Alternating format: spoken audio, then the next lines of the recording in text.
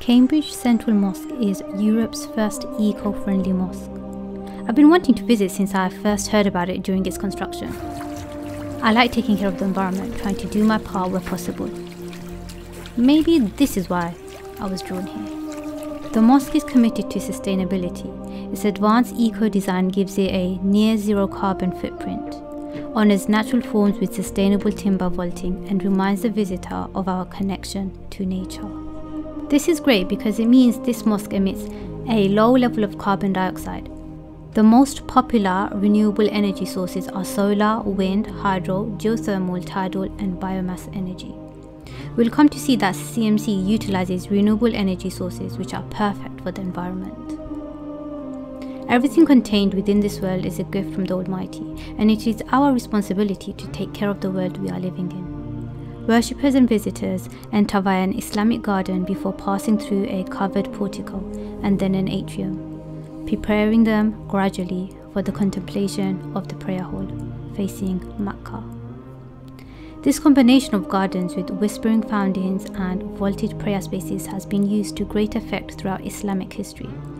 It reminds us of the interconnectedness of humans and the natural world. The gardens enhance the feeling of an oasis that the building as a whole embodies. It truly is a mosque which invites non-Muslims and Muslims, and with that welcomes Muslims of all backgrounds, Sunni, Shia or other.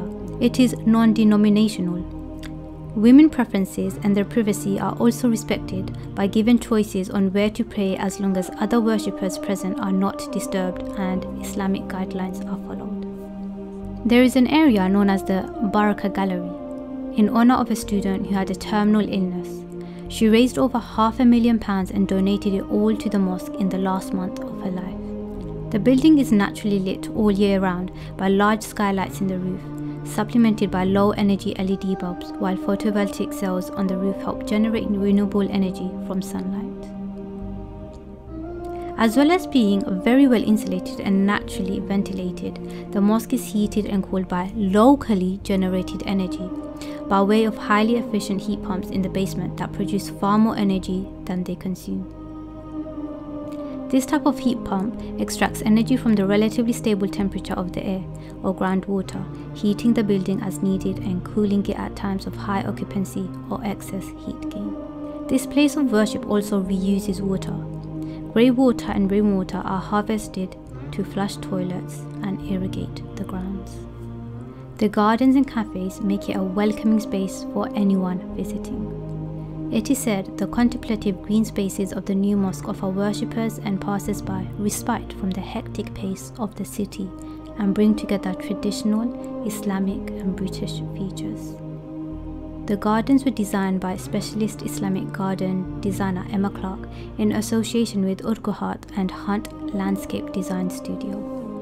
Described as a calm oasis within a grove of trees, I find what the website mentions very true on how the gardens strike a harmonious balance between Islamic structure and relaxed English herbaceous and naturalistic planting. A concern for sustainability, biodiversity and insect-friendly planting has been a constant theme in the selection of plants.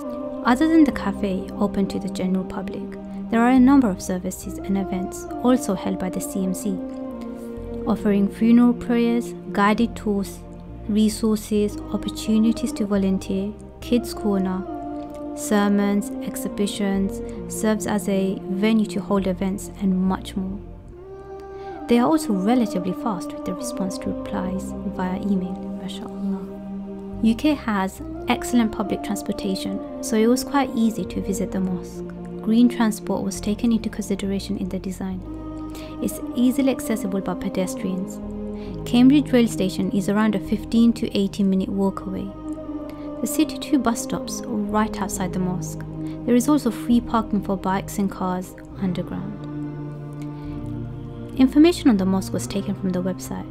I'm grateful that I have finally been able to visit this wonderful place of worship.